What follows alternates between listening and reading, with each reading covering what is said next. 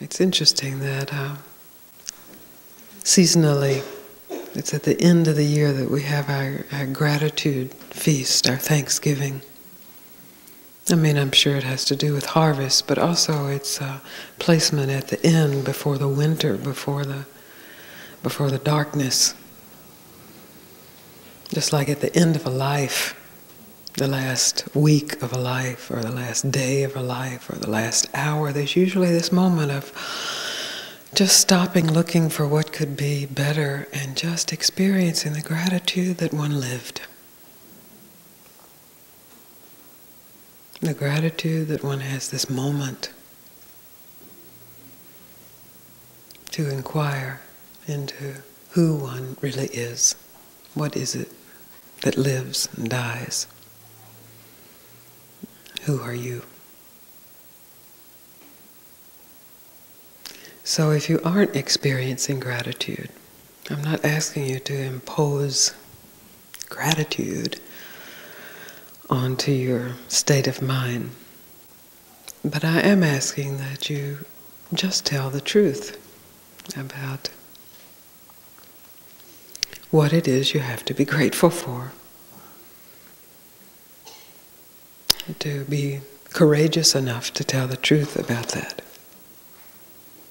Because there's a kind of misery in company, and you sort of have to stand up by yourself to acknowledge the gratitude to be,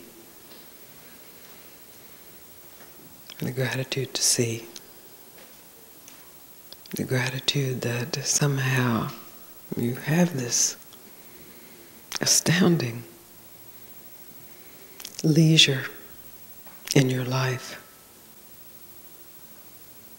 and the desire to know the truth, the desire to be free, that those are together, that those have come together in a lifetime.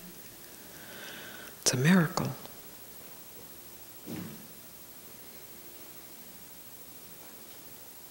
And that you have acknowledged that desire, and that you have chosen to be here together on an afternoon where you could be doing a million different things. You have that much leisure.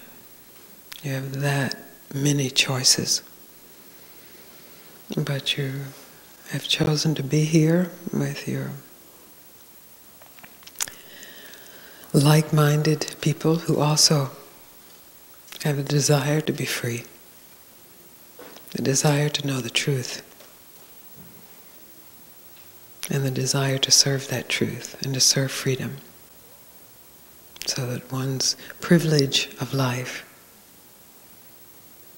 can be offered rather than held, protected, or denied, covered, can be offered to life itself. You can call it evolution, you can call it spiritual awakening. You don't have to name it at all, but to experience it, and to let that experience have the entirety of your life, past, present, and future. And from that clarity, then to ask the question,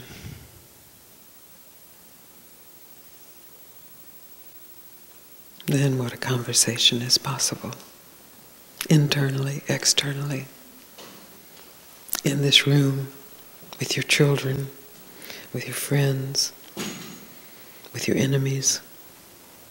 What a conversation is possible.